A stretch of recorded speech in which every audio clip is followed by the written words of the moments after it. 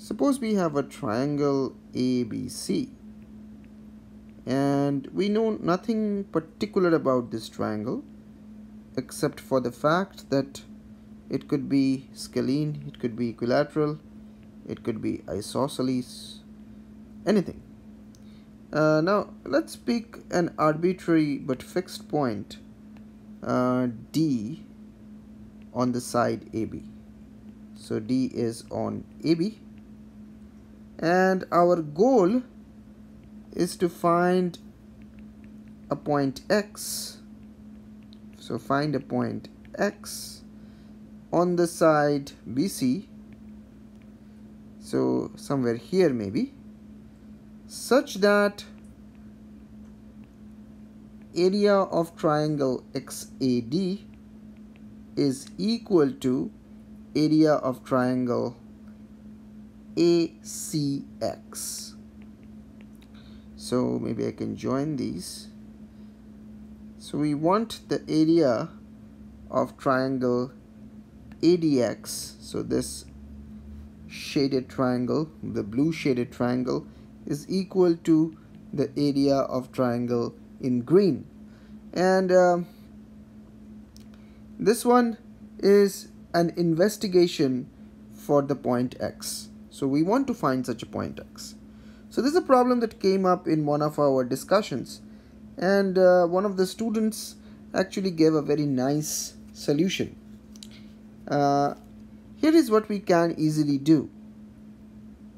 So you can pause the video here and give it a try first. It's not hard at all.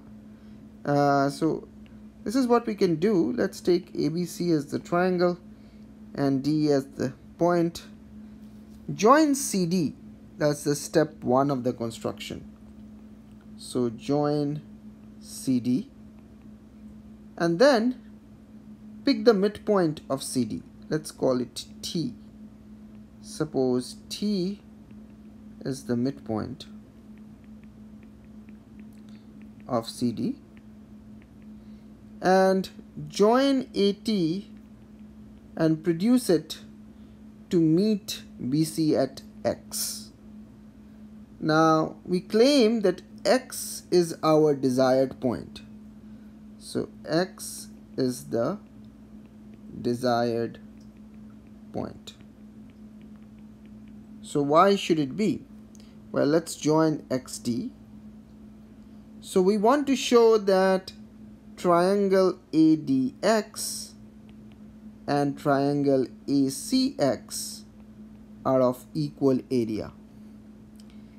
Now, to find the area of a triangle, we generally use the formula half base times height. So we will use that here as well. So from the point C, we will drop a perpendicular on AX. So maybe like this. So maybe we have to extend AX a little bit. And from the point D, we will also drop a perpendicular like this. So suppose this point is M, this one is N. So maybe we can just remove this X and put the X here. Okay, so we have these two triangles, triangle DMT and triangle CNT. So what can we say about these two triangles, DMT and CNT? So the first thing that we can say is that DT is equal to CT. Obviously, right? Because we picked C in such a way that DT is equal to CT. T is the midpoint of CD. No confusion there. The next thing we can say is angle DTM is equal to angle CTN. That's vertically opposite. Okay, that's understandable. And finally, we have angle DMT is equal to angle CNT, both at 90 degrees. So we have angle-angle side congruency So these two triangles are congruent, which means that DM is equal to Cn. DM is equal to Cn.